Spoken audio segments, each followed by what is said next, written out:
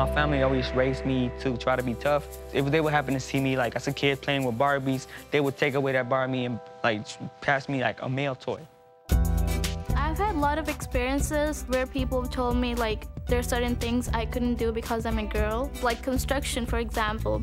I'd be like, oh, there's a lot of money in construction, I should do that. But my dad would be like, oh, no, it's not suitable for girls, that's why you can't do that.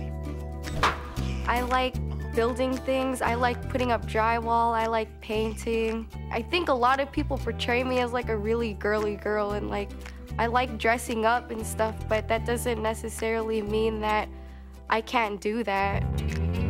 Dad will take me out and just teach me the basics. He's, all right, son, I'm gonna teach you how to jump a car today.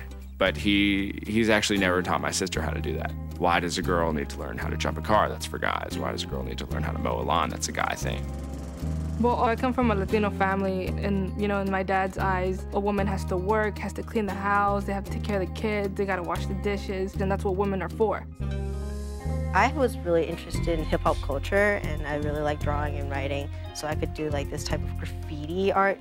But it's like, basically it's like, you can't do that stuff because you're a girl. I've had guys come up to me where they're like, oh, who did that for you? I'm like, I did it myself. There's been a lot of activities that I wish I could do.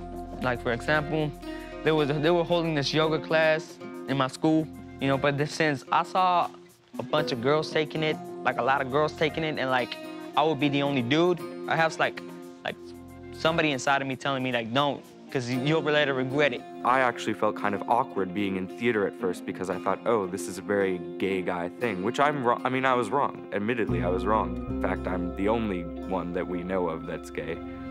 We'll see.